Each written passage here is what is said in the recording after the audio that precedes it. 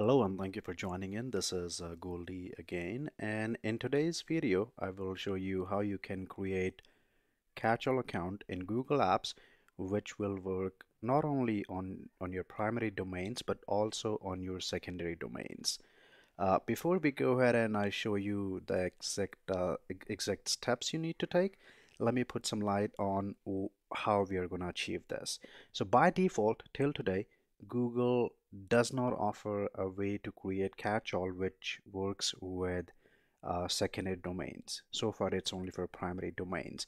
So we will achieve this by creating a rule in Google Apps in the admin console saying if any email comes on any of our domains for a user which does not exist in our Google Apps, then send that user's email to the catch-all account which you will nominate.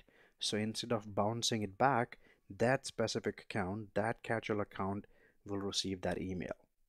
So now let's go ahead and see that in action.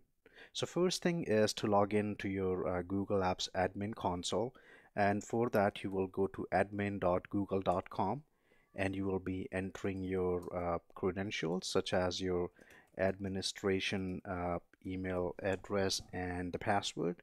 If you are in your admin console, you will need to click on apps because that's where all our Google applications are. And under that, we will go to the Google Apps Core applications, clicking on Google Apps, and then we will click on Gmail. Under Gmail, you will go to default routing because we are going to create this routing for our whole domain. So under default routing, you will need to click on add setting to create a new rule.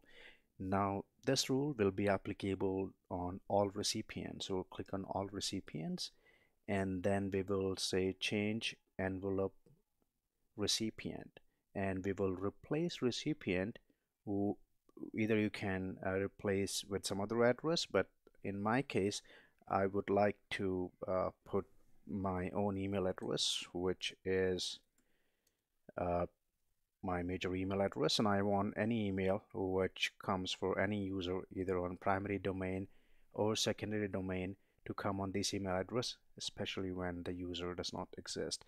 So in that case, I'll go ahead and under options, this is very important. I will need to make sure that it's clicked on perform this action only on non-recognized addresses. So if you look at this rule, what we're exactly doing is we're asking Google that, listen, Google, if any email comes on any of my domains, it does not matter either primary domain or the secondary domain, if it it's coming for a user which you don't have in my console, which means it's a non-recognized address for you, then what you should do is change the email address to my catch-all account so that it should not bounce, it should come to me. And then you will save changes, and that's all. You are done. That's how you will create this. So now it will work like a wildcard account, if you understand that. Any email which comes to your account for a user which does not exist in your Google Apps will come to your catch-all account which you just nominated. Hope it's helpful. If you have any questions, feel free to put that in comments. Thank you.